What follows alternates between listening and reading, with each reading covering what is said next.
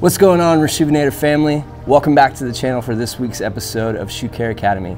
Today I'm going to be cleaning these Travis Scott Air Jordan 1 lows, and this is one of my favorite Jordan collaborations that come out in the last few years. And these are actually Steve, aka Mr. Reshoevn8r's personal pair.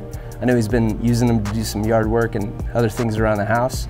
But you know I got to get them perfect because Steve is nitpicky about his cleaning products, as you well know. So we're going to go ahead and get into it.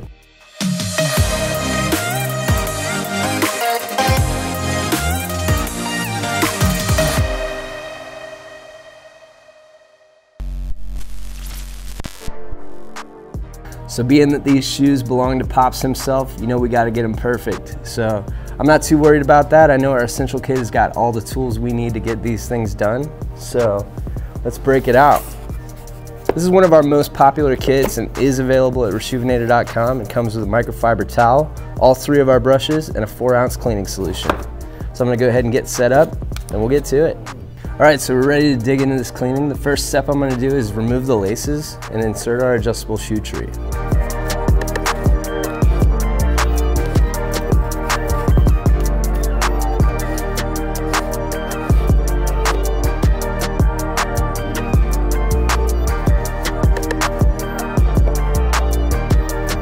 Okay, now the laces are out and that shoe tree is in there, we're gonna go ahead and get our cleaning solution, which is concentrated, so we add it to water, and just 2 small squirts will do.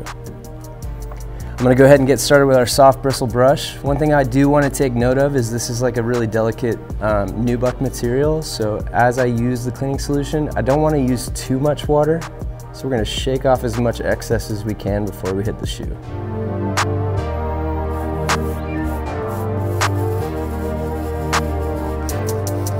Another consideration you want to make when you are cleaning suede or nubuck is to wet all of the shoe the same sort of level of water because you don't want to get any water spots when those shoes dry out.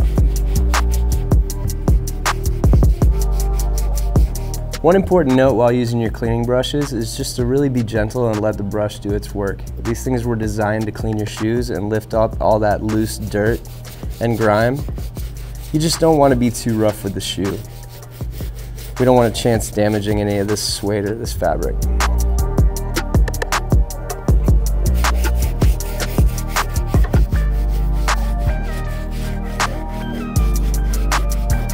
I'm going to go ahead and pat this shoe dry.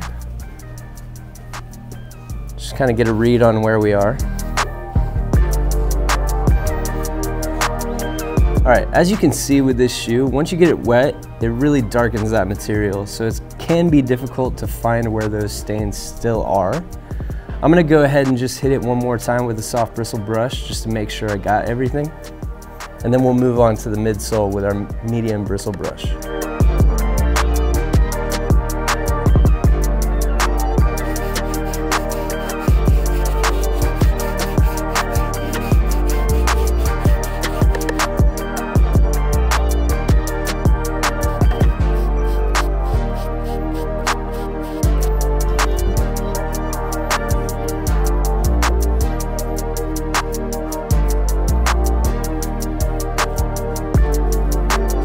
So we've hit those uppers twice with the soft bristle brush, still just being really gentle because of the nature of this fabric. And I think we got most of it up, but we're gonna have to wait until it's dry to really see how this cleaning came out. Next I'm gonna move on to the midsole, and I'm gonna start with our medium bristle brush.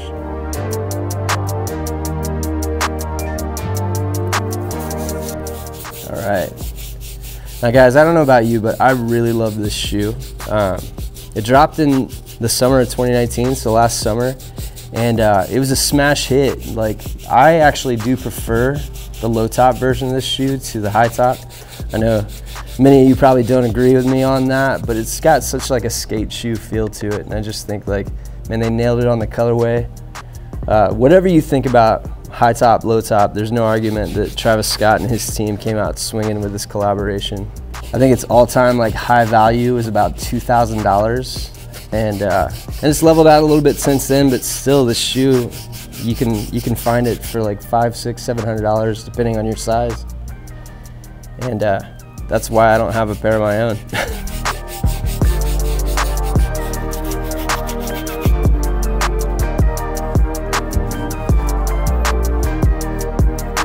All right, so that medium bristle brush does a really great job of just getting that surface dirt off of the rubber, but I'm gonna hit it one more time with the stiff bristle brush, see if we can get some of that deeper grime out of there.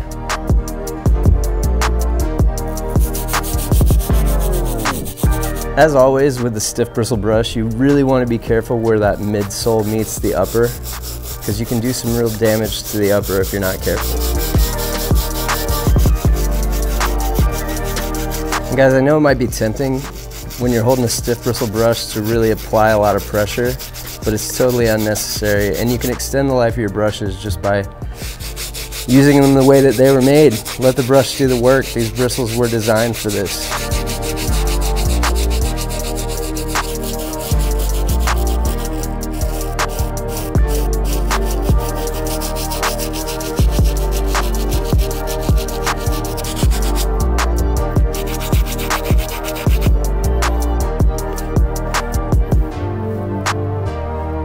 All right, so you can see we got a really great clean all the way around that midsole. I'm gonna go back to the stiff bristle brush and hit the outsole this time.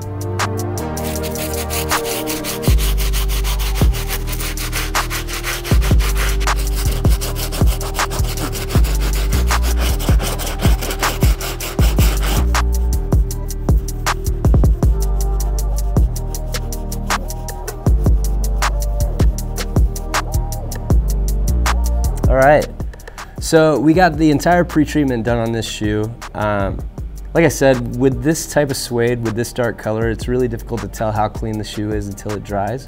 So we're just gonna have to wait and see. And we'll find out whether or not we need to toss it in the laundry system or just hit it again with a pre-treatment. But I'm gonna go ahead and set that to the side, and we're gonna get ready for cleaning our shoelaces.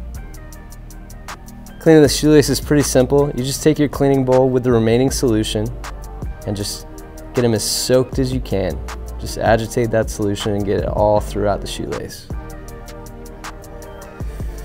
All right, and what we're gonna do is we're just gonna roll it around our hands, get it nice and sudsy.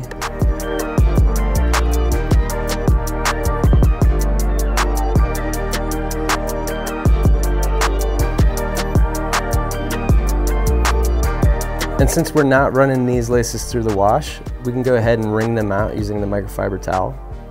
You just pinch it between your fingers and keep pulling that until you're finished. I'm gonna hit it one more time, just go in the opposite direction.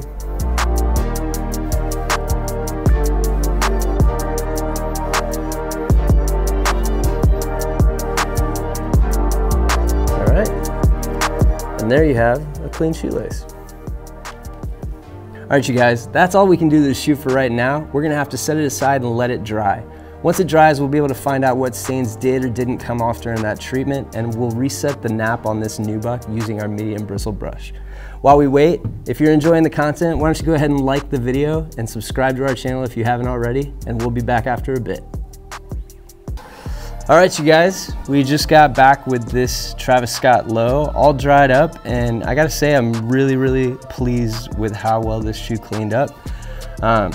As I was saying earlier, when it got wet, it just got so dark you could really hardly tell where the stains were and were not, but looking around the shoe, I don't see any areas of concern really at all here.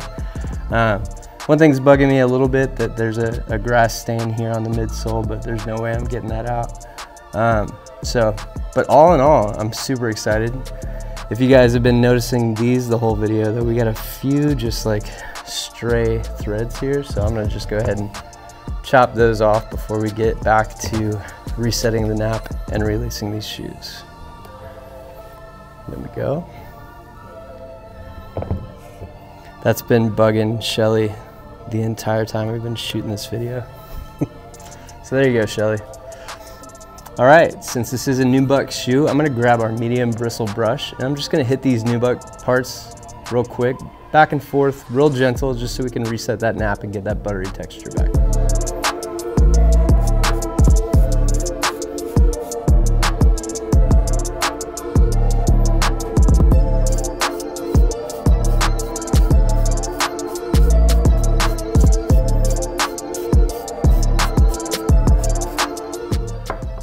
And the reason we do that is every time you get suede or nubuck wet, it really starts to get a little bit crispy and stiff when it dries. So resetting that just gets that shoe looking almost brand new. So last step is I'm gonna lace these guys up.